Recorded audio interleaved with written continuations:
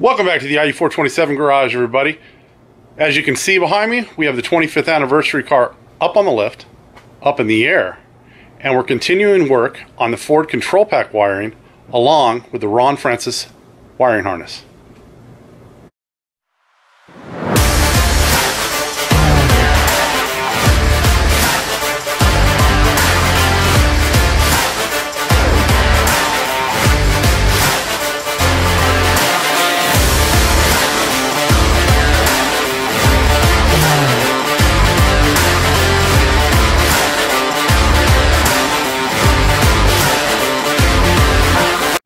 All right, everybody, as you heard me say in the intro, we are working on wiring still. I don't have the luxury of just choosing what I want to work on. You know, there are deadlines to meet on projects, and in order to get this one to the next crucial step, we need to get this wiring done.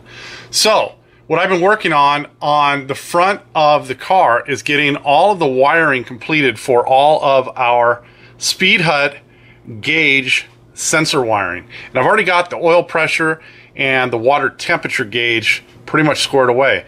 But before I got too far, I wanted to kind of show you what we're going to be doing for each of these and how to utilize or best utilize all the parts that you get from both Ron Francis and Speed Hut gauges. So you're not wasting a bunch of the material that they give you in order to make everything work together.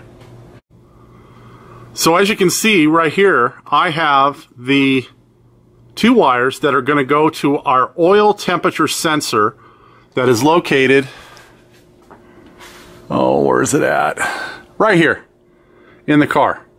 So we pulled out one of the factory bungs, we put a reducer in there, and we have our gauge sensor in here. Now it's going to be tight, but there's really no other spot to put this. Moroso didn't give us a whole lot of options as to placement on this particular sensor, so we're just going to have to deal with it. I looked at the bung in the front, but it's not in the sump, and we really want it in the T-sump. So with that, this was the only spot that we had available in order to get that sensor in. So what we're going to do is we're going to take this harness, see if I can get this in the light for you over on the bench. So we're going to take this harness that is supplied with the Speed Hut gauges, and you can see on this end it's got a clip that's going to go into that sensor, and on the other end it has a clip that goes into the gauges. Well, this is already on the dash portion of the wiring in the Ron Francis dash harness.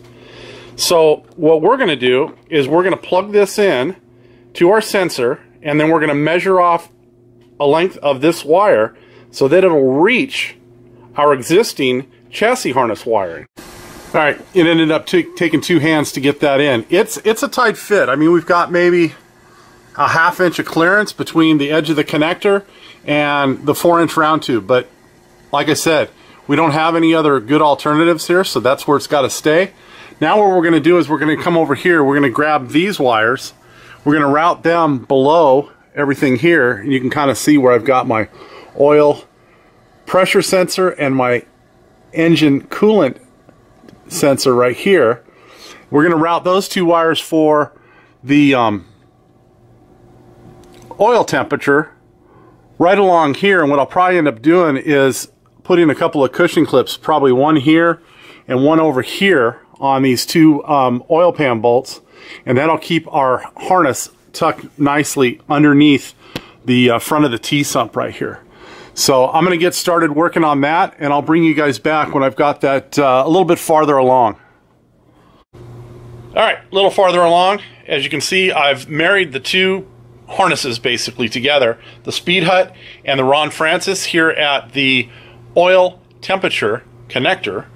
So nothing too glamorous. We've just got two wires soldered together and then some shrink tubing over the end of them. Now you can use all different types of shrink tube. I like the stuff with the adhesive in it, but you know, in something like this where it's probably not going to be subject to a whole lot of abuse, you could probably use this stuff without it.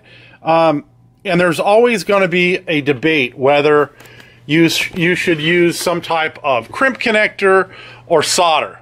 and this is my feeling, if it's in a high stress area, meaning if you're soldering wires onto a fixed component, let's say you were soldering onto like the back of a gauge pod or something like that, where the wire could move, but yet that gauge pod is not. It's going to stay stationary.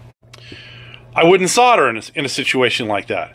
But in a situation like this, where both of the wires are going to move together, as the car's going down the road, this harness is going to bounce around. I mean, we're going to do everything we can to get the wires all strapped up underneath the car so they're nice and neat and tidy, but they're going to move. But they're going to move together. And so I don't think that soldering in that type of situation is bad. So that's why I choose to solder. I do like to solder the terminals that I use in my weather pack connectors too. I just think it's another layer of protection, again, in those areas that you're not going to want to get to later on. So like in the rear fender wells where we put the connectors for the rear taillights, I generally always solder those. I've just gotten a habit of soldering the ones in the front too, because I normally am doing them at the same time, and I get into a rhythm, and I just tend to do them that way. But you know, you can choose to do this however you want. You could use the Stake-On, the crimp type terminals on these, the butt connectors, but I just think they look kind of messy. They're not neat.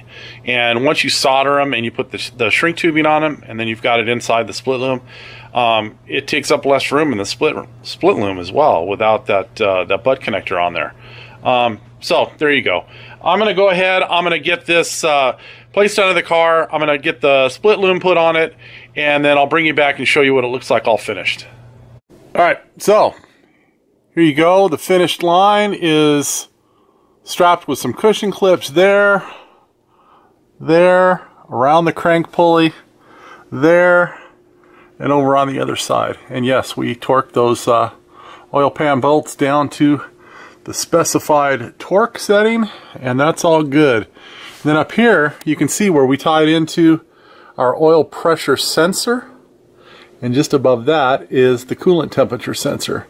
So before this all gets wrapped up, it'll get some tie wraps and some of this stuff. I just want to keep the wires up out of the way. I'm not a fan of, you know, putting tie wraps everywhere where they're visible. Behind the dash and stuff like that is cool, but I just try to limit the amount of tie wraps that I put, you know, anywhere that's going to be exposed. So I think what we're probably going to move on to tomorrow night is getting the battery in place, and then getting our ground tied into our ground stud right there, and then get our positive cable tied into the starter right there.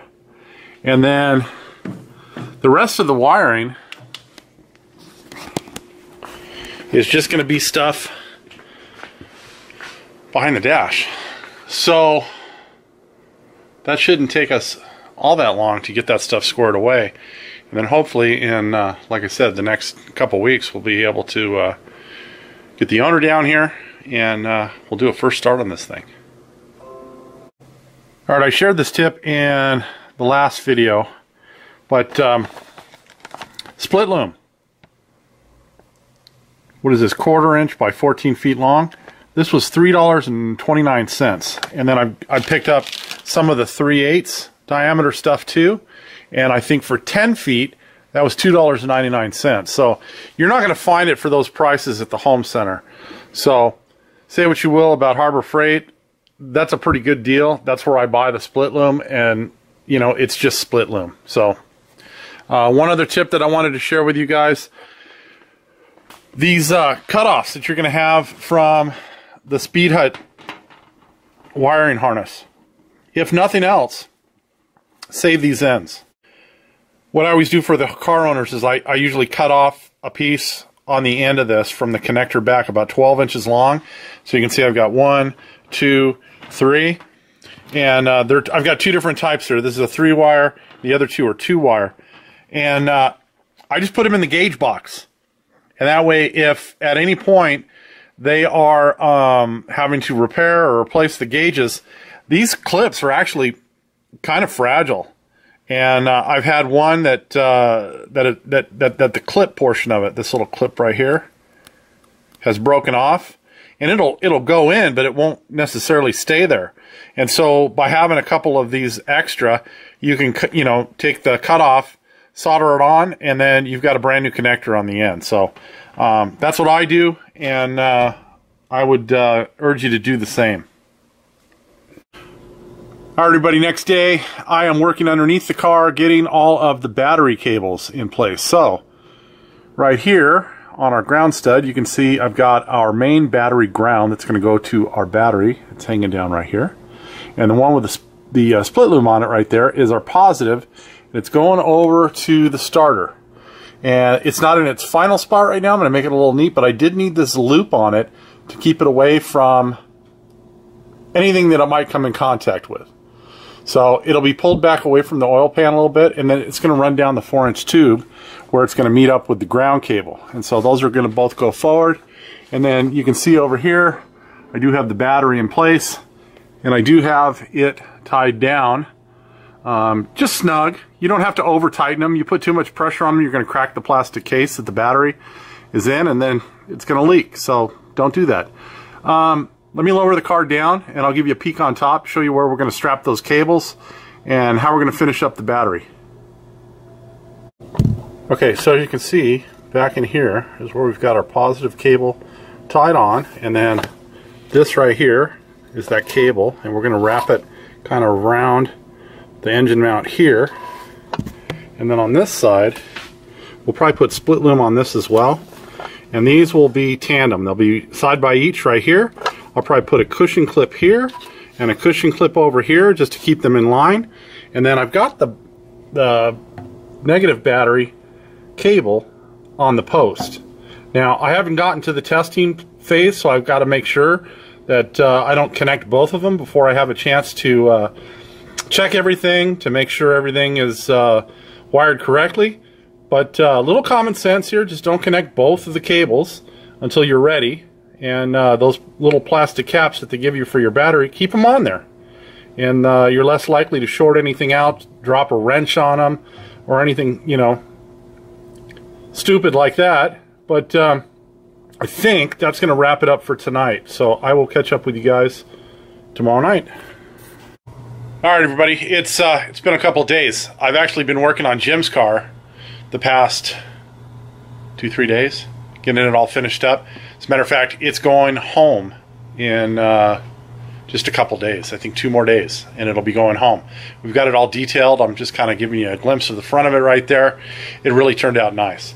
So before I ended this one, I wanted to make sure that we went through and talked about the battery and the battery cables. So the battery is mounted. Now, I've just got the negative battery cable on there because I was working on the length for it. So I wanted to make sure I had the proper length. The positive side is not connected. We won't connect both of them at the same time until we get ready to put some power to the Ron Francis harness and start checking each individual circuit. However, the battery is secured. We've used the bracket that Mark over at Breeze provides for that, and it's all in place and it's held down. And you can see that we've got the positive cable. It's just kind of tucked over there off to the side. Let me grab a light here real quick, and we'll get you guys in there and show you exactly how those cables turned out.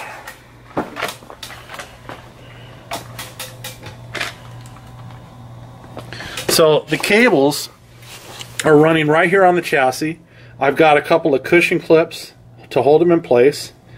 And then over here, you can see it goes to our ground stud. And then back this way, it actually ties on to the terminal on our starter. So all that's done. And what I've been working on today is getting some of the stuff that goes to the dash squared away. We have all of the seat heater circuits right here. We lengthened all of the wiring that goes to the seat heaters. I don't like putting these relays under the seats, and you can see I've already marked them passenger side and driver's side. They're upside down, so I'll turn them over for you. So driver's side and passenger side. We lengthen those wires to run down the tunnel and maintain the relays at the front. And I even went through the trouble of upsizing the wires that goes back there just for any chance of voltage drop. So these will probably get mounted to the side of the dash brace right here, and then the wires will get tucked in. I've got to come back here and I've got to go ahead and land both the grounds for our trailer light converter. But I'm just going to continue plugging along. You'll probably see some of this in the next video. I'm working on some of the wires to go to the dash harness. I'm just kind of concentrating all my efforts right now on wiring to get this thing ready. There's still some stuff to get it ready for first start. I've got to tighten all the clamps on the coolant lines for the heater and whatnot in order to add coolant to the system. But like I said, my main goal right now is just to get all of this electrical kind of under control before I go back to the cooling system and get all the heater hoses taken care of. So I think this is going to wrap it up on this one, and we'll continue on some of the wiring behind the dash and maybe even the cooling hoses or the heating hoses the next time. So until then, if you're enjoying the content, please do the like, the share, the subscribe, all that kind of stuff. We'll see you next time. Have a great day.